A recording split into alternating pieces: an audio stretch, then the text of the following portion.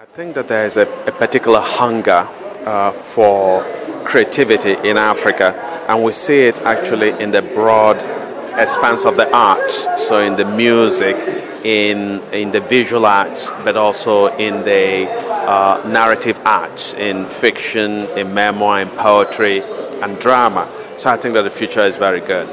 Okay, just briefly about this recent trolling of Professor Soyinka on the internet when he spoke about giving up his residency in America if Trump should win. What do you really think about the reaction of the people towards Professor Soyinka? I think it's really silly.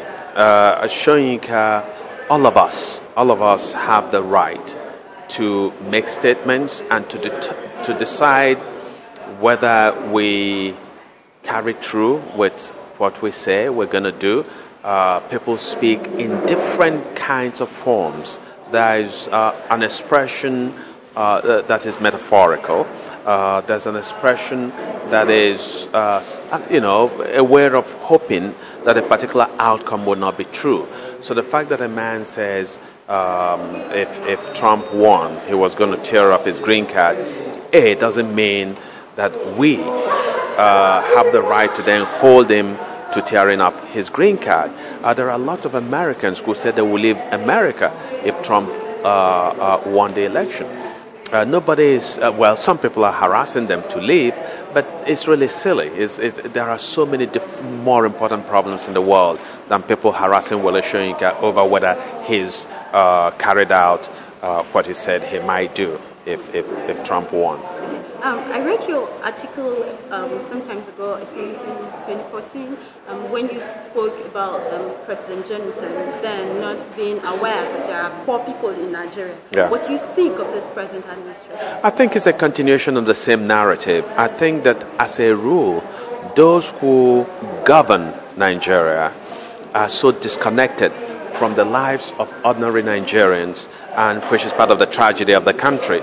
That once they get there, they are surrounded by this retinue of profiteers from the misery in Nigeria. And these profiteers tell them that you are the best president ever created, to ever occupy the office of president anywhere in the world.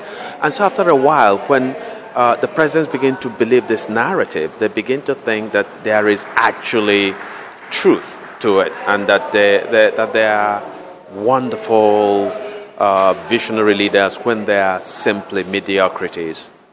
Okay, talking about this present administration and the president's fight against corruption, how would you assess the techniques or tactics used so far?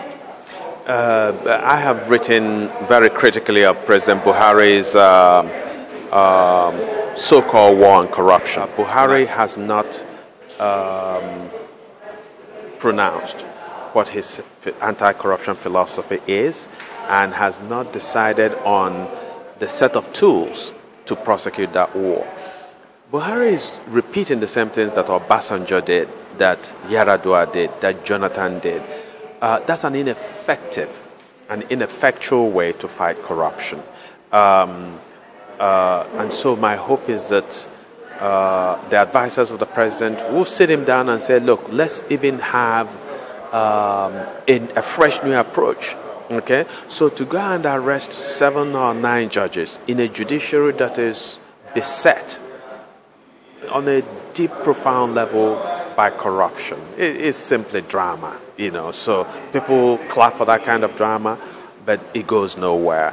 Remember that there are Nigerian politicians whose trials by the EFCC have been going on since 2007. Okay. And the case is still in court. And, so it's a joke, really. It's a joke. In what state elections? On those states. Well, it is, again, part of the larger Nigerian narrative. Power in Nigeria is captured, not given.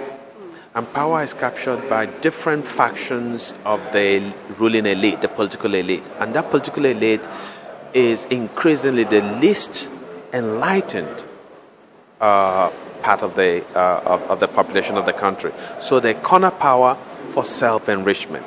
And so they're able to, they kill, they rig, they bribe, they do everything because they know that once you are ensconced in office, that the Nigerian political office just enables you to steal as much public resources as you want. And so once that is the mode, people will continue to bring desperation to the quest for political office. And that's what we're seeing in Ondo State today. Okay, still talking about politics in Nigeria. Recently it was in the news that the Delta State Speaker was threatened of impeachment. What do you think about that? I'm indifferent to it. It doesn't improve the lives of anybody if the man were impeached, nor does it improve the lives of anybody if he wasn't impeached. It's just one of those internal games that the people who destroy the lives of their citizens or the residents engage in. It's a fact. It's that struggle that I talk about over which faction of the ruling political elite is going to steal our funds. So if they remove the man and put in another speaker, that speaker is going to be involved in this self-aggrandizement and self-enrichment. Okay, so it's part of a game. What we need is to define a country where citizens determine the outcome of what happens in the country, and also where there is a system of laws, okay, so that if a president is found to have committed a crime, the president pays a price. In Nigeria, even if you're a local government chairman, the police will not arrest you unless the governor tells them to go and arrest you, or the president. It's silly. We have to have a country, as happens elsewhere in the world, where if a police officer sees a former head of state committing a crime, any police officer can arrest him and he will be prosecuted. But that doesn't happen in Nigeria. So I keep saying that Nigeria, as currently organized, is for the benefit of its worst elements, the thieves among us. On citizens and the law, recently there was a video of a child being mobbed. Yeah. Well, we have dehumanized ourselves to the point where a lot of our people who are the victims of political power come out and defend those who are destroying the country. Okay? But then if a child who is hungry steals Gary to eat because he's hungry, they say we can't forgive this. They lynch the child in the most brutal way. So it says something about the kind of society we've become and how self-hating we've become. What's your opinion about jungle justice? Because people believe jungle justice is always wrong. Okay, and that's why I talk about a system of laws. We must have a system of laws that doesn't respect anybody, whatever your status. It respects only those who haven't committed crimes. If you commit a crime and you are a serving head of state, a serving governor, an ex-head of state, you should be held accountable. Okay, so if we have that system, then citizens will believe that there is something that protects them. So what we have now is the syndrome of the big man or the big woman, which is part of why if you criticize a governor, people from his home area or from his particular ethnicity will come out and defend him, even though they're also the victims of what the governor is doing to everybody. Okay? And so on and so forth. Yeah. Thank you very much. Thank you very much.